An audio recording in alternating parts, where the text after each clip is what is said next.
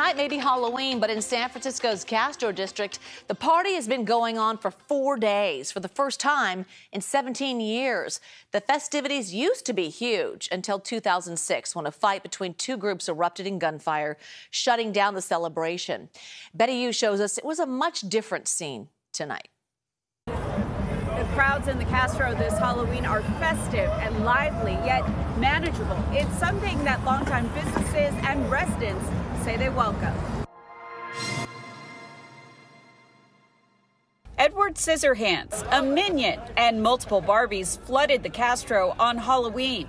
We ran into San Francisco native Morticia Adams and her granddaughter Wednesday, who just wrapped up trick-or-treating with their tradition, a stop at Hot Cookie. 4 or 5 years ago, it wasn't as lively as it is now, and I think people are that resurgence of hope is coming back to the Castro for Halloween. And I love all the people. I love that the stores are open. I'm just loving all the activity. Several restaurants and bars were bustling following a successful weekend of family-friendly activities organized by the Castro Merchants Association. The group brought back the festivities after a long hiatus. I graduated high school in '87, so yeah, from '83 onwards, this was a spot. In its heyday, Halloween in the Castro was a massive party in the streets. The city and organizers shut it down after a mass shooting in 2006 that injured 9 people. Lizzie Dearkin has lived in the city for 30 years and used to attend the annual party before violence broke out. That was so fun.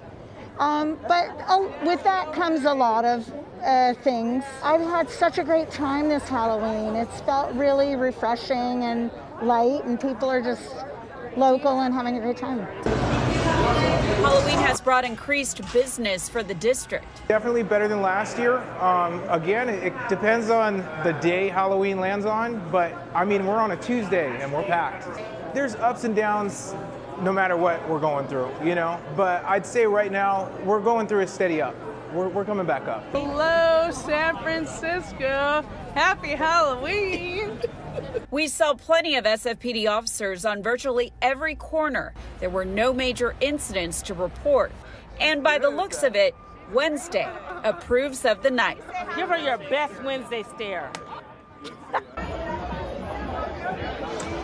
The Civic Joy Fund pledged to spend over $100,000 to reimburse Castro merchants that hosted Halloween events.